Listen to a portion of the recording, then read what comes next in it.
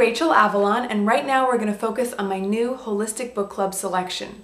As always, everything that's selected and suggested is going to be LOHAS friendly. The three established varieties for the book club are nonfiction, fictional or memoirs, anything that tells a good story, and then audio goodies. Okay, so my new selection fits into the good story category, and ooh, it's good.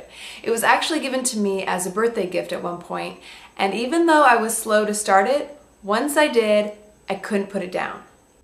The book is Mutant Message Down Under by Marlo Morgan. I do think it's a strange title, but I love this book and how it pulls us into her unexpected mystical journey through the Australian outback. Here's a little bit on how the book starts out. Chapter 1. Honored Guest. It seems there should have been some warning, but I felt none. Events were already in motion. The group of predators sat miles away, awaiting their prey. The luggage I had unpacked 1 hour before would tomorrow be tagged unclaimed and stay in storage month after month. I was to become merely one more American to disappear in a foreign country. So the next thing you know, she surrendered her high heels to walk 1,400 miles barefoot with an Aboriginal tribe.